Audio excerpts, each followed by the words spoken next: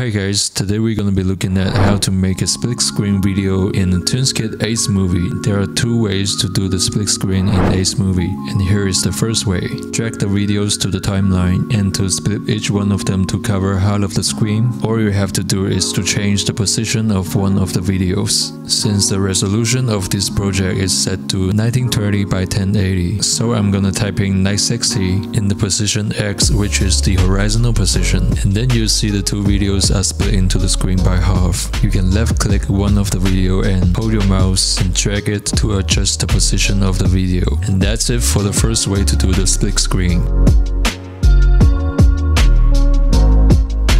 And the next way, you can go to the split screen section and choose one of the presets and then drag it to the timeline. And then click on the edit button. Simply drag the video to the screen. You can left click and hold the mouse to adjust how the videos should be displayed.